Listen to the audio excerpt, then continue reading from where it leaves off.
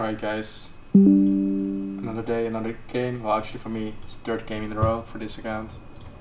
We're playing Cyber Bruh from No Country Known. And we won. It's as easy as pie, guys. This must be the the easiest game ever. I think he wanted to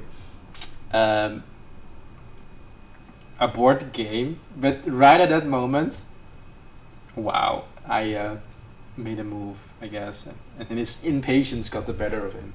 Okay, let's play a new game. This one doesn't count, right? Wow. An Andrew Nader, 12.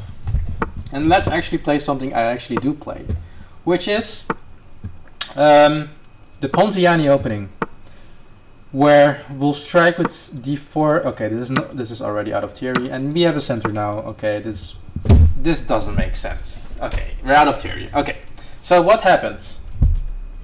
We have the center. He moved the same piece twice in the opening. We have a center. We have one piece up. He has a one piece developed. But everything is kind of awkward. How does he develop the bishop now? You're literally in your own way. So I'm thinking we're gonna attack him as actively as possible. What's the most active move we can play? Maybe bishop c4. And here takes. Never mind, this is not good. But maybe knight c3 then first, because then we control the square a little bit better. So let's just, it's simple chess today. Okay. So he plays c6. Maybe he wants to play b5. Maybe he wants to play d5. Reasonable. Let's see. If he plays d5, we want to play e4, e5.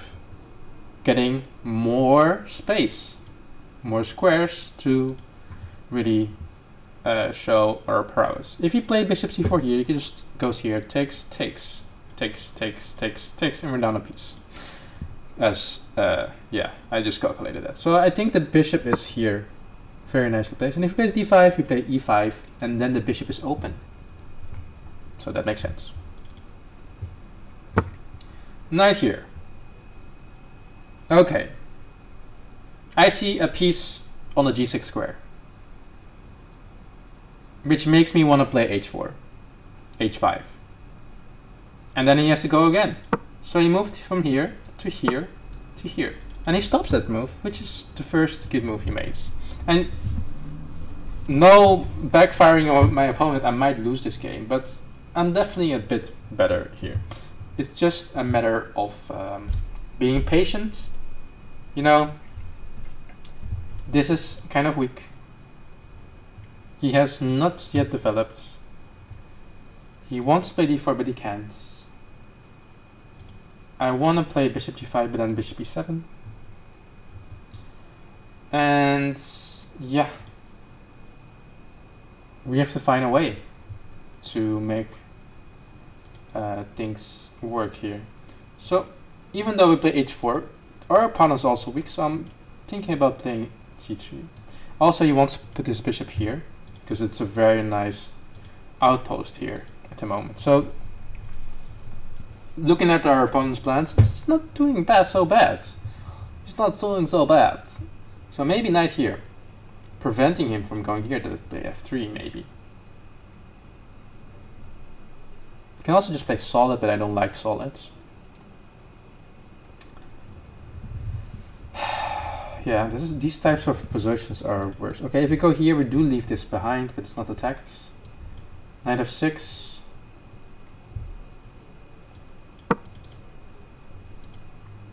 He's violating principles, we do the same. We move a piece twice in the opening. Now, he's turning to take here, takes, and take here. That's nice. That's nice. So, I'm thinking, let's just play this. If he takes, we take back with the pawn. And if he took here, and we would have had to take back with the rook, he could have taken here, and after he takes here, he would be up a pawn, I think. But he might have not seen it and just played it without much thinking. Bishop g4, still natural move. And then I play f3. If he plays f6, it's fine by me. We just move back somewhere. Maybe to h3, maybe so we can go to f5. If you go here, same problem. Don't like it. And our opponent finally taking a think after blitzing out 10 moves. And believe me or not, he's playing f6. So let's go here, put a knight there, maybe at some point. And our opponent is just in a mood or something. We could go here, but it's a bit dubious because he just what? So he has moved the knight here, which makes this pawn interfered with. You're literally in your own way. And I'm gonna make use of that by taking.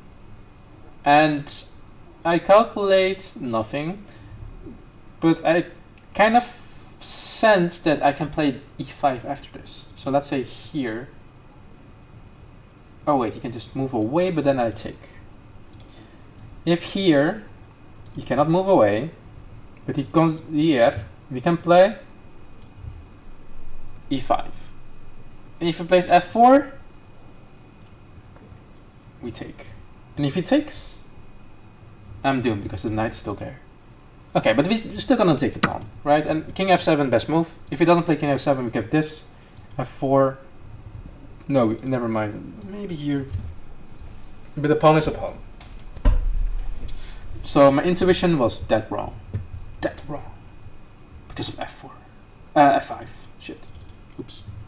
Cannot swear on YouTube.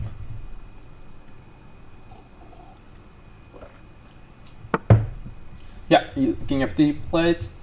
Here, f4. Don't know what to do. But we also have just this.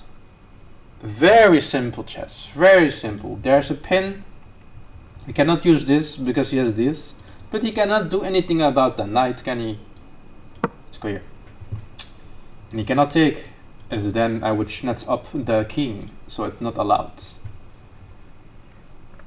And again, opponent just sitting in his own way. This is probably reasonable, but at our level, we still kind of blunder this sometimes, you know. Even me, the best player in the world, in terms of blundering pieces, does also give away this. Oh, this is so sad.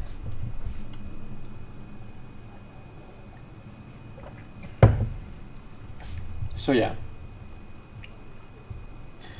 And I think it's, notice how I was already thinking about what to play next in this move.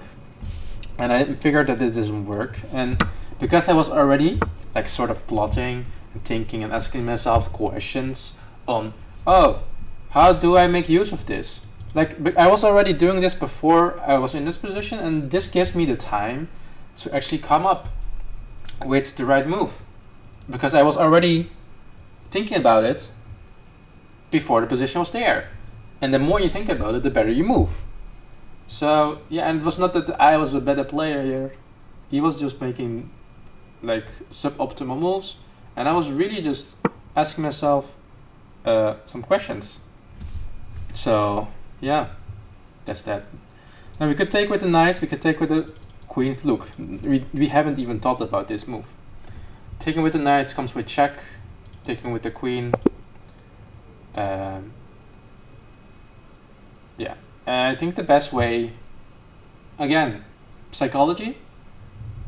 You have a great move, everything is winning, and your opponent is so annoyed that you're not just blitzing out your moves. And he's in total agony in bad positions because people take chess way too seriously. And because of that, they resign while you still have to convert. So yeah, that's just something to keep in mind. It's something I just, yeah, sometimes it happens. So let's go through the game. Won't be too long today. 2 games, 1 in a row. Rating has skyrocketed to 32, sorry. Yeah, I don't care about the rating, honestly. This is exactly what I mean. I didn't play great chess in my last 2 games. One was just aborted, but then resigned. And the other was just stupid, because our opponent was playing stupid. e4, e5, knight f6, knight f3, and I want to play a Ponziani. And the Ponziani I know goes knight f6, and then you go d4, which was the whole point of c3, to play d4. And if they then take here, you push this pawn, and if they take this one, you push this one. And I will explain now why. If you go here, and your opponent plays any move except this one, he's already in trouble. Because here you have queen e2, and he can try to play d5 here, but then en passant, you can still not move the knight, and after here takes, we have a knight. Now for this move, we just take, and after any move, you have h6, bishop, knight back, and his pawn structure is ruined, and you have a long-term advantage, which you can make use of. Also, you have the center, d5. If he goes here, that's the only best move. That's the best move. That's the only move, actually. You can just take. You can also play queen b3, whatever suits you. You're just playing chess after this. Knight b6 takes. Let's play d6, bishop e5, bishop d2, knight c3. You're just developing. You're just playing chess, I guess, at this point. So that's all I know. And if they take the other pawn, so not this one, but this one, you push this pawn, and here is where the beauty lies. Knight goes back. You take the other pawn, so you trade the pawns, and the most natural move. What's the most natural move? You want to get rid of this pawn, right? I mean, because you want to get rid of this knight. Boom, you're already winning. Bishop b5. You can also play queen a5 and then, you know, pick up this thing. But bishop b5. And after he blocks with the bishop, we have bishop takes d7. And the king is stuck and he has to sacrifice the queen. So then you might be thinking, why don't you just play c3? It doesn't matter. Take.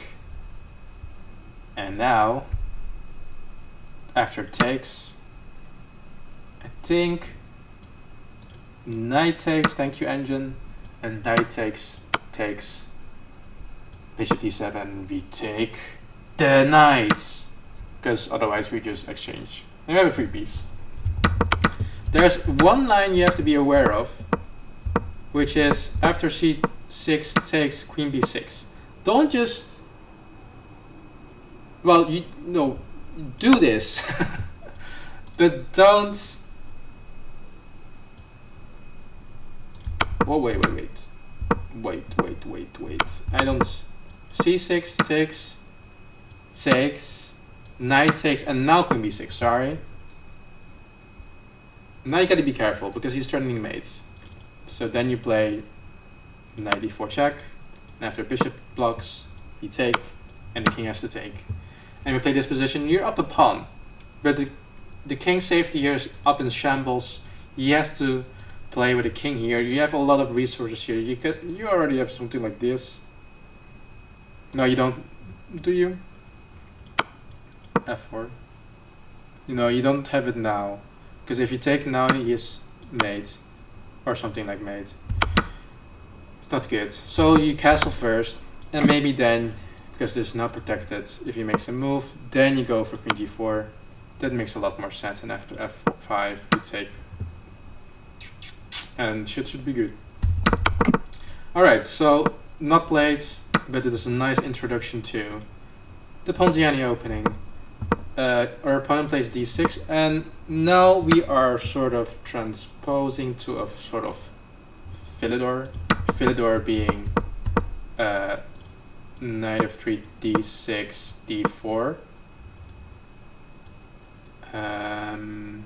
And if knight c6 here takes, we have the same line, right? This is the same. And then the game continues. Knight c3. Yeah, bishop d2, d3. Not sure if that was the best one. What does Engine say? Engine already gives us a big advantage because of this maneuver he made twice. Bishop d3 actually being the best move. That's very nice. And h4. Just really going for it. h5, fair opponent. h4 is actually not the best move. Interesting. Probably h3 then. Yeah, h3 to prevent bishop here. Alright, but knight f6. And how do we continue? Bishop e3, bishop e6, e7, sorry. And probably just castles. Knight d2. Best move. What? Castles. And after f4, that's the whole point of putting the knight back. Okay. Let's say we play d5, striking in the center. We probably e5. Yes. But it's a small advantage. It's very strategical. Not something I like to play. But I will keep it in mind next time. A lot of space though to work with. It's very scary for black. Knight g5. I wonder if it's the right move. The right move is e5. Why? Look at his space development, look at ours. It's probably best. And if he takes, I think we can even take the bishop here first. Yes. And now we take with the knight. Yes, this made a lot more sense than what I did. e5, great move.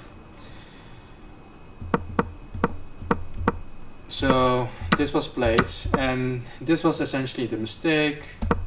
Bishop h6, you could take here and then we go here. And this is just dead as winning. I think taking with the knight was best. Yes, Engine agrees with me, yes. Yeah. And then, I don't know, probably just taking the rook. And then, probably just taking the knight. And then, probably just taking the... Okay, I'm stopping. Thank you guys for watching. See you guys next time.